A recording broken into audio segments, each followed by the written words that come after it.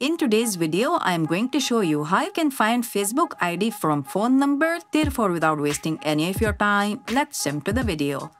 If you have the phone number of a person saved in your contacts and using that phone number you want to find their Facebook profile, then all you have to do is to open your Facebook application, click on your profiles icon at the top right corner of your screens, then go to settings.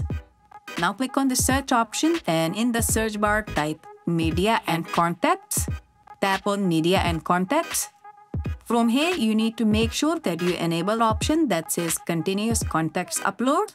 Once you have done that, if you have the phone number of a person saved in your contacts and that person is on Facebook, then they will start appearing on your Facebook suggestions.